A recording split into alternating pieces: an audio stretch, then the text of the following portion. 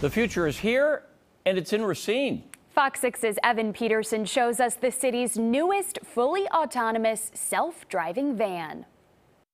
It is my distinct pleasure to introduce to all of you today the Racine Badger, which is our autonomous vehicle right here. The newest car to take up residence in the Gateway Technical College parking lot is arguably more of a computer than an automobile. Many people think about connected and automated vehicle technology as something that's, far off in the future. But as today's going to demonstrate, the future is now. The Racine Badger is an autonomous shuttle, meaning thanks to an immense system of geomapping, numerous sensors, cameras, and complicated algorithms, this van drives itself.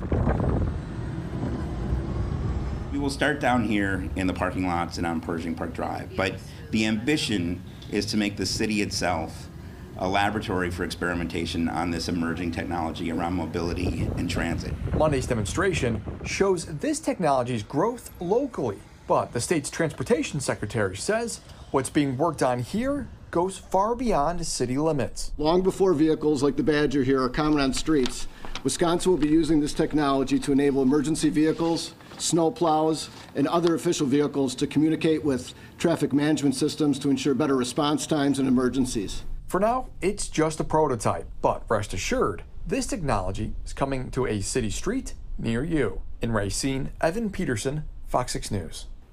It is the future. For now, it's only being tested on select city streets. No word yet on if or when city residents will be able to check it out for themselves.